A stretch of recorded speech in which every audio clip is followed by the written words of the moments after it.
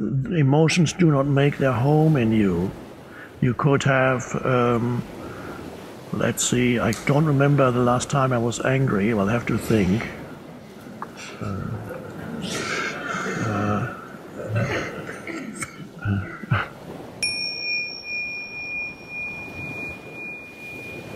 It's not that when you awaken that you no longer experience emotions. Certain emotions will still arise, but perhaps less than in the unawakened state. But certain emotions, such as when there's the death of a loved one, you will feel an emotion, you will weep, and you will experience that emotion. The Zen master who experienced probably the emotion that he experienced, that he detected through becoming aware of the palm of his hands becoming moist, was probably anxiety. But these are different things, different causal factors for these emotions. The Zen master was justified in saying that this shows me that I'm still in the conceptual mind, and I'm not free of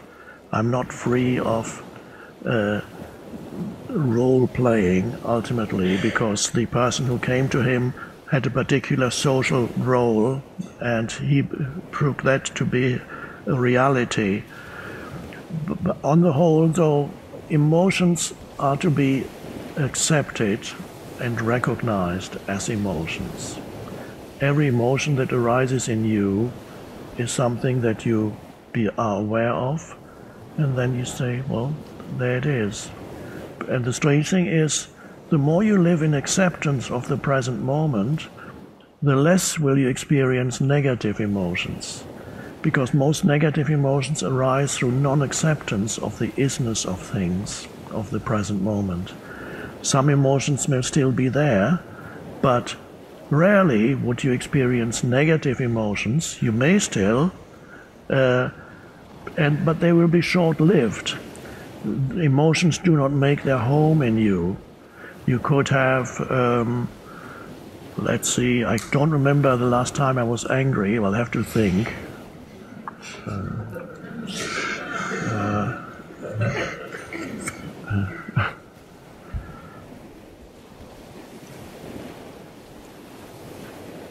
I can't remember. It can't have been very long, but it can happen.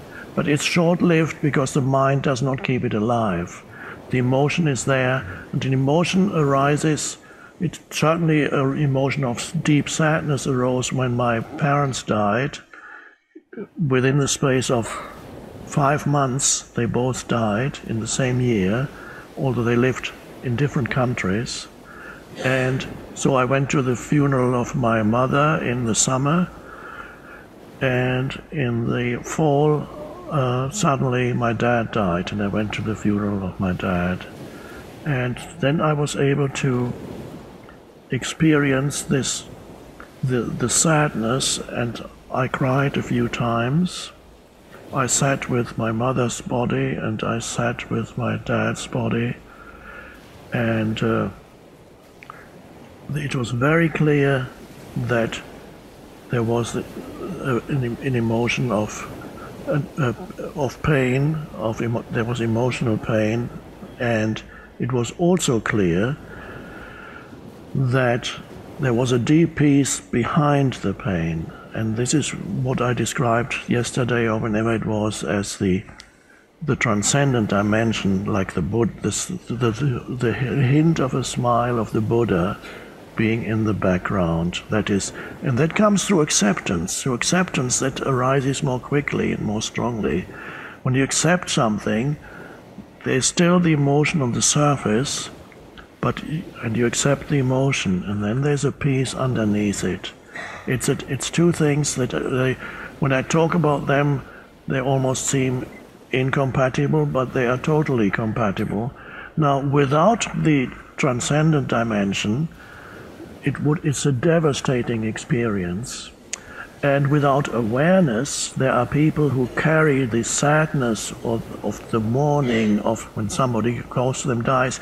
There are people who carry that for not for a few months, they can carry it for years, because in the lack of awareness, it gets continuously revived. The emotion is fed again and again by mind activity, and then you think all those memories and all that's gone, all the times we spent together. 3 years after they die, you're still weeping at night because you remember all those times, and it's all gone, it's all dissolved, and you're continuously devastated.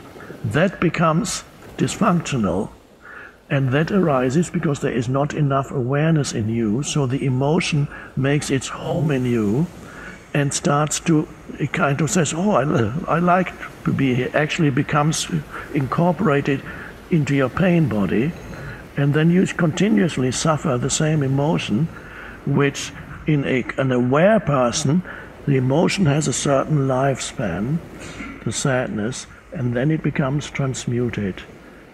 And then it becomes, sometimes I look at photos, my mom, my dad.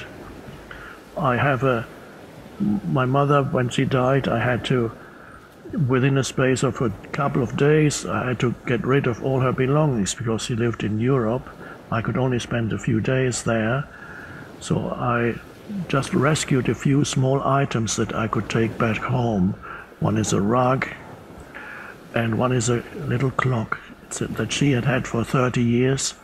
And so it's a little clock in a glass dome, and it's electric, but it has this revolving thing that goes shh, shh, shh.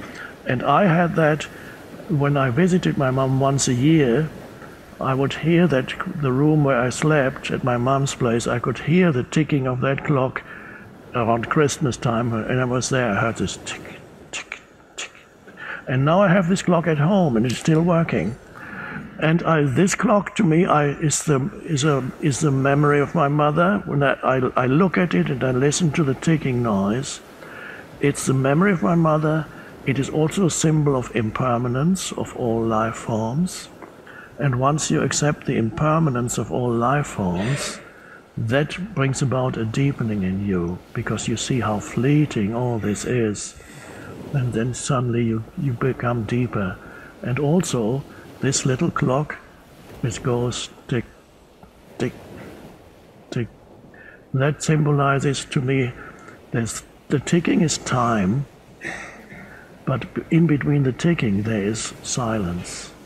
And that is the timeless dimension. So this clock is more than a clock to me. But when I look at this clock, I no longer experience any painful emotion. That is gone. I don't experience a painful emotion when I look at pictures of my mom or dad. I all experience a deep peace and a very strong awareness of the fleetingness of all life forms. And it's a beautiful, very deep and peaceful thing. So in the presence of awareness, certain emotions are natural and are actually fine, but they have a relatively short lifespan. They don't make their home in you. Similar is somebody makes you angry, somebody offends you, somebody does something to you or takes something away from you. You may feel an angry reaction. And that anger reaction has a lifespan. If there's awareness, suddenly you're aware that you are angry, but there it is, you are angry. And you might even shout something in your anger, and then you're aware, okay, there's the anger.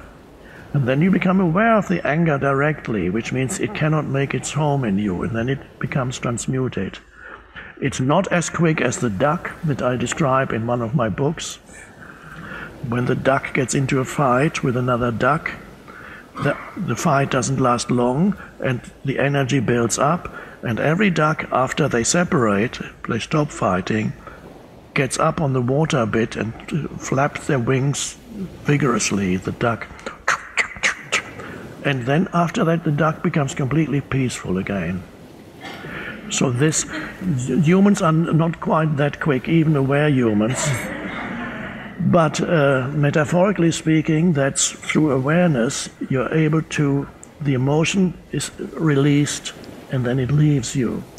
So certain emotions have their place and that's fine, but there are many, many emotions that are produced, negative emotions, that are produced by mental dysfunction, such as you wake up in the middle of the night and there's enormous anxiety and you start thinking about all the things that are going to go wrong, or you started thinking about the past and you have terrible regret and you have resentment and you have sadness and you're thinking and thinking and you feel more and more the emotion that corresponds to your thinking, and every night it happens.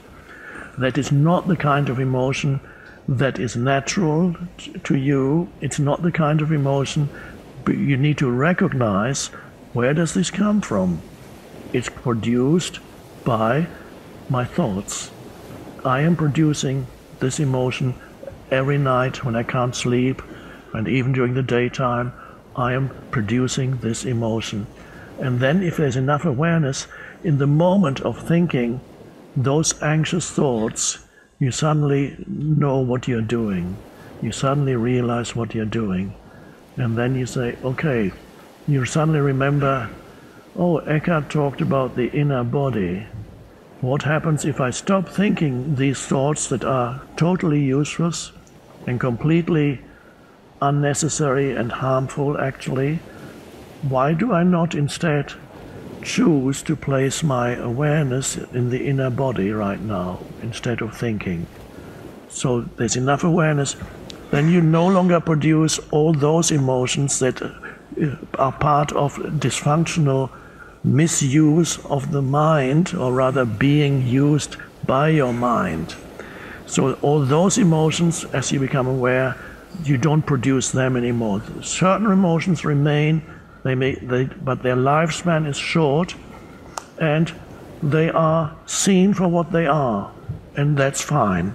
So do not believe that you need to arrive at a state where you no longer experience any emotion whatsoever.